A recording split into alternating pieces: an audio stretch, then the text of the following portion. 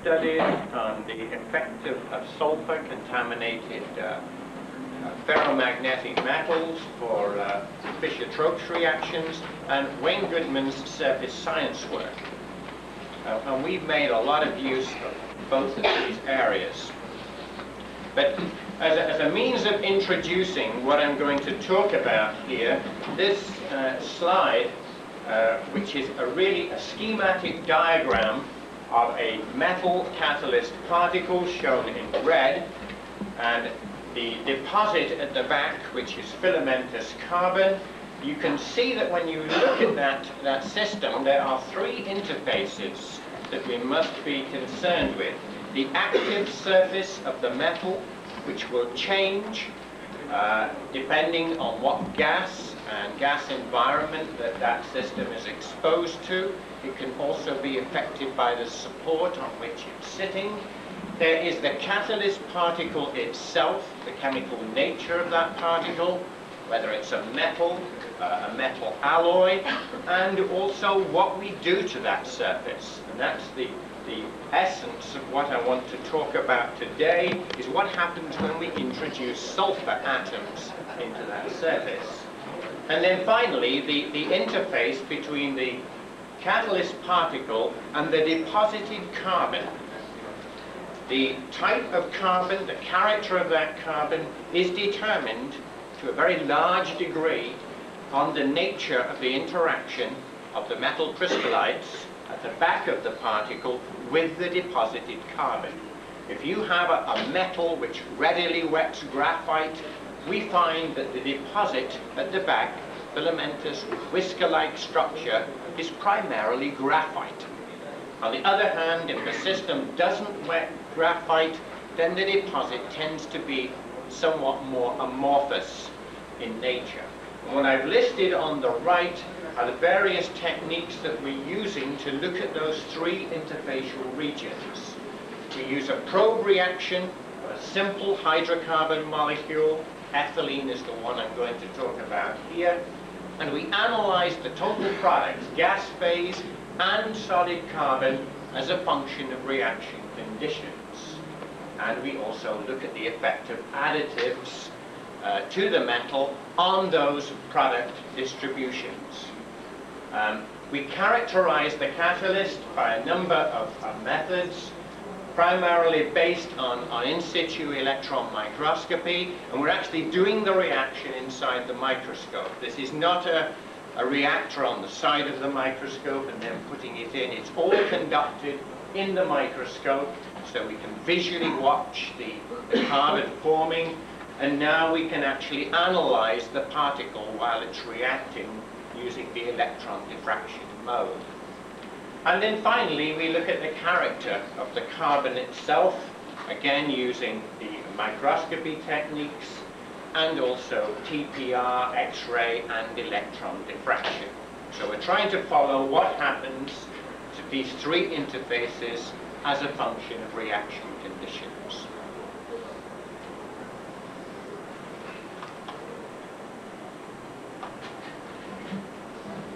Okay, the approach we've used here, and I want to emphasize at the outset, our desire is not to achieve complete sulfur coverage of the surface. We are not at equilibrium conditions. We are merely trying to modify that surface. So we pre-treat the catalyst, whether it's, in this case, for the talk today, it will be a metal powder. We've also looked at supported metal particles. We treat it in such a way that we are modifying that surface, and it will change as it goes on stream. So we're really attempting to simulate what Wayne Goodman does, or did, in his surface science studies.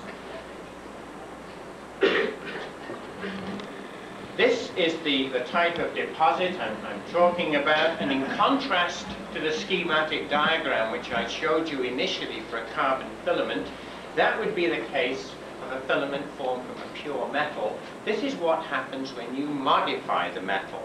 In this case, the catalyst particle, and I don't have the pointer. Oh, thank you. I'll try and highlight the catalyst particle for you. Here it is. it's actually located within the filament. What we've got here is a twinned crystal. The gas-solid interface is where I'm taking the pointer now. It's halfway through the crystal. And the carbon is being deposited from two faces of the particle, one here and one here, so that the filament grows in a bidirectional mode. So there's quite a difference when you modify that catalyst particle.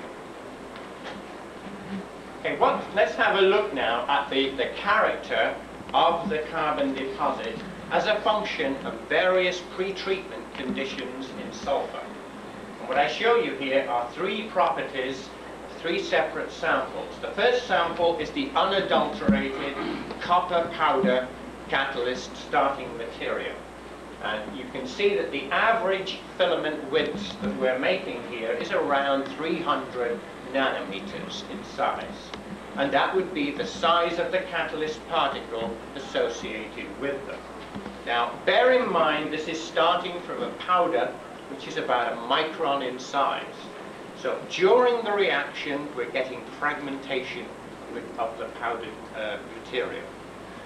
When we look at the oxidation characteristics in CO2, we find that the filaments that have been produced from pure cobalt start to oxidize at about 835 degrees centigrade. Now, if we take single crystal graphite and take it through the same oxidation procedure, it would start to oxidize at about 850. So you can see that the types of filaments we're making from the pure metal are getting close to pure graphite in their oxidation characteristics. Surface areas of the material, about 55 square meters per gram. Now, as we start to pre-treat the cobalt in various levels of H2S, things start to change with the carbon deposit. You can see that the filaments on average now are getting smaller. So sulfur is inducing fragmentation, that's one thing. They are also becoming less graphitic in nature. What that is telling us is that the back face of the catalyst particle, sulfur is modifying the wetting characteristics of the metal. It's making it more non-wetting, producing a more non-graphitic filament. And finally, concomitantly, the surface area of these structures is increasing. They're becoming much more disordered.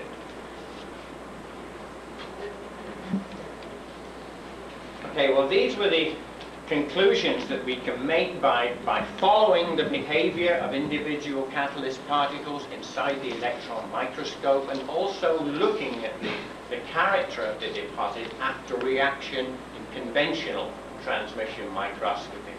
We know that sulfur is inducing some fragmentation, and that in itself might contribute to a certain degree of increase in the amount of carbon that you might make.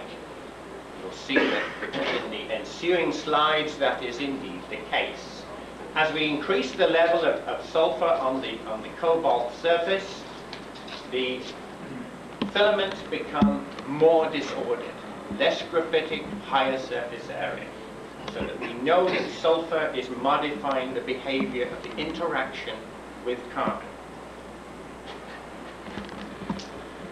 But let's now turn and look at what happens to the gas phase products, and this is a statement of the type of systems that we've looked at. We've done these reactions in a flow reactor at about 535 degrees C. We've pre-treated the metal powders in various levels of H2S hydrogen and then reacted them in ethylene hydrogen mixtures. We measure the amount of solid carbon. It's done two ways. It's done continuously by mass balances, and we check with other experiments done for the same periods where we actually weigh the amount of carbon. And those two measurements are within about 5%. We also look at the total gas phase products as a function of time, and then also examine the nature of the deposit. Okay, well, this to our amazement, because I started out looking at deactivation, and this is how this proposal was funded, turns out to be the opposite. The point, the yellow arrow down here on the graph, which is a presentation of the percent of solid carbon that we're depositing as a function of the hydrogen disulfide concentration, you can see that without pretreatment, 0 H2S, we're getting very little carbon produced on the catalyst. As we progressively increase the amount of the level of the sulfide pretreatment, the level of carbon increases dramatically. Goes from about 4% up to over 70% by weight.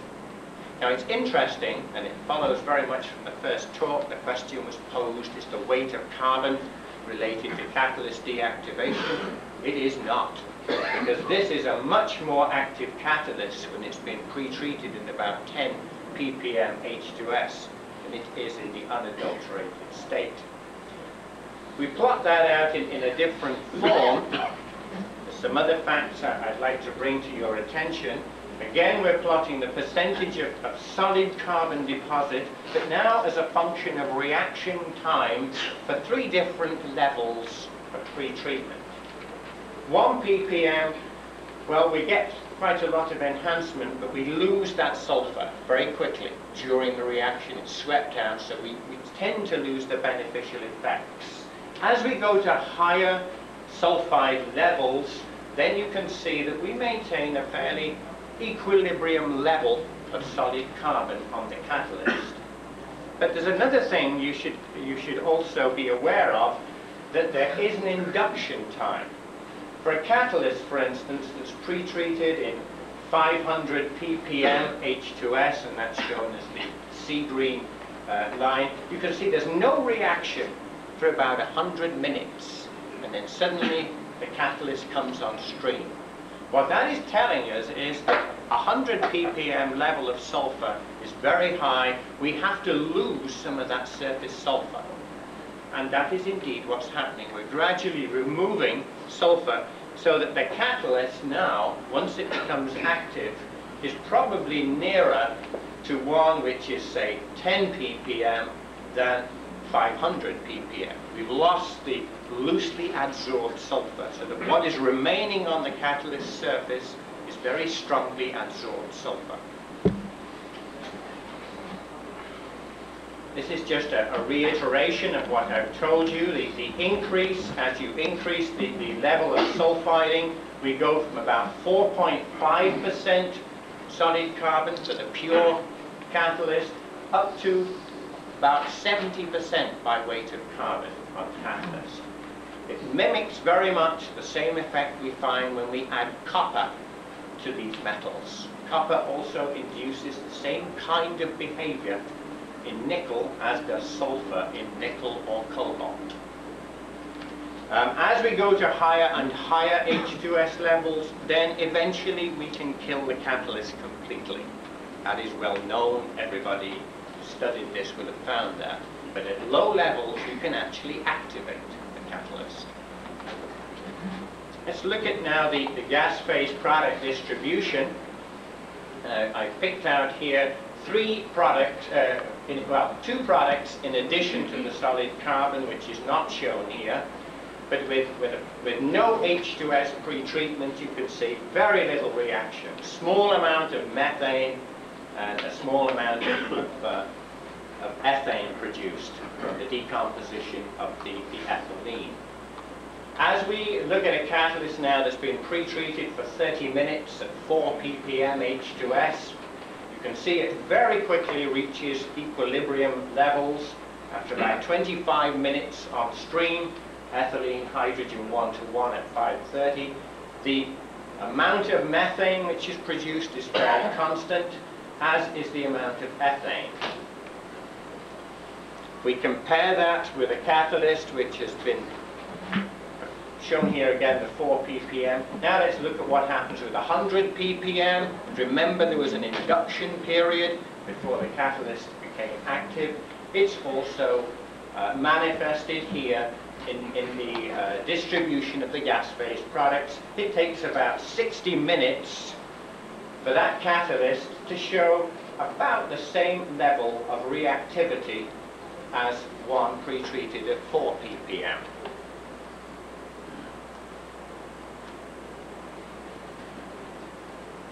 Move it on, please. Thank you.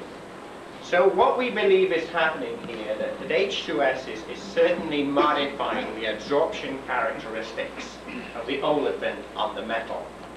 The two major products, gas phase products we're making, methane and ethane, are coming directly from this reaction. They are not coming, for instance, from hydrogasification of carbon. We do get some, but there's a lot of methane coming from another route. And what we're now trying to do is attempting to use these gas phase products to build up a model of what the surface might look like. Now, I don't have time to go into a great detail of it, but let's just watch what happens here as we add or introduce a foreign element into a metal. And if you can imagine, the red balls are cobalt, the green one is sulfur. We are modifying that surface, and as a consequence, when the ethylene molecule adsorbs on the modified surface, where it contacts two unperturbed metal atoms, the olefin will tend to interact in a parallel fashion. In contrast, where you've got an add atom which does not chemisorb the hydrocarbon, then there is the possibility that the hydrocarbon will be adsorbed in what one might call an end-on configuration. And the ramifications of this on the products, we look at this in a little bit more detail. I've just picked out here the two different configurations of where the hydrocarbon could lay down. One could imagine two options here in the case where it forms parallel to the surface. The carbon-carbon bond could undergo scission, and the fragments could then interact and maybe diffuse through the metal particle and precipitate to form the carbon deposit. On the other hand, they can react with hydrogen and desorb from the surface as ethane. Where we have the modified metal particles in the vicinity of a sulfur atom, then there is the tendency for the ethylene to adsorb in this end-on or ethylidyne intermediate structure. And when this intermediate decomposes, the CC bond breaks, the molecule is going to be released, pick up or the radical produced will pick up a hydrogen atom and then leave the surface as methane. The carbon that's left will then dissolve in the metal and contribute to the carbon filament formation. So, to cut a long story short, by following the products and measuring them as a function of time, we can come to some rather crude calculations which show that the number of metal-metal neighbors is related to the total amount of solid carbon plus the yield of ethane. And we can use that to construct the model of the surface.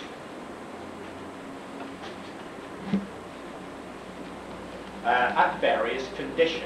And this is our attempt to do it. It certainly is available to throw bricks at, but it is built on in situ measurements. And what we think is happening at fairly low sulfur coverage, well below saturation, where we're getting instantaneous reaction with the ethylene, that we've got this type of structure shown on the far left-hand side. As the metal is exposed to higher and higher levels of sulfur, we then go through a phase where we've got a two-dimensional surface sulfide. It's still surface, and that is the condition where there would be a short induction period in order to release the weakly held sulfur to reach the activated state. And finally, at high levels of sulfur, we make a three-dimensional bulk sulfide. Well, to some degree, we've supported that conclusion by in situ electron diffraction. Electron diffraction analysis of the first two species just shows metallic state, because the diffraction is looking at bulk. On the other hand, with systems treated at high sulfur levels, we see the three-dimensional bulk sulfide formation, and in many cases you can't run the reaction long enough in order to get back to the activated state. Okay, let me conclude by saying that we believe that the enhancement in carbon deposition and in catalytic activity at low levels of H2S is related to both the fraction and the distribution of sulfur in the surface of the metal. And at high sulfur loadings, where we're making now two-dimensional and in the extreme three-dimensional metal sulfides, we completely kill the catalyst activity. This work is continuing. We look now at supported metal systems. It follows exactly the same type of behavior. We're now moving into look at other electronegative elements other than sulfur, how they affect carbon deposition.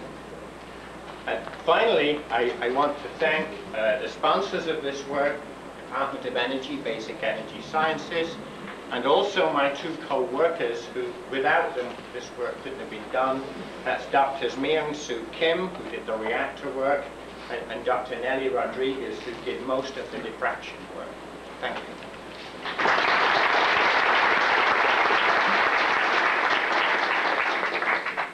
Questions, Cal?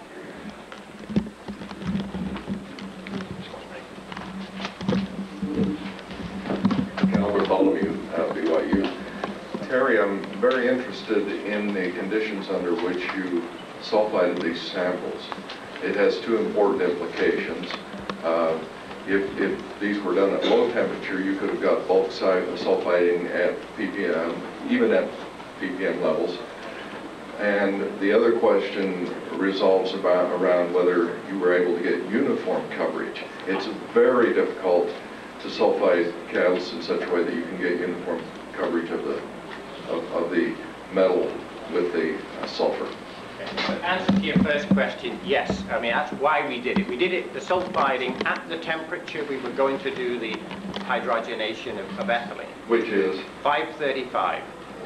Kelvin or centigrade? Degrees centigrade. Okay. Now, the second question, yeah, we do not know the distribution, the uniformity of that sulfur at all. We really don't. I don't think there's any way you can find what it is.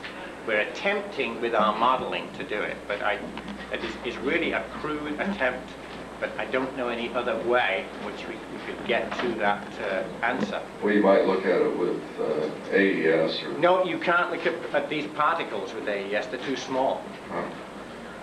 If it's a single crystal surface, yes, but not these they're far too small to see it. We did think about doing that, and the point is well taken. If you could do it at reaction conditions, that's the other key. It's no good doing it after the reaction or under vacuum, because you're going to pull it all off.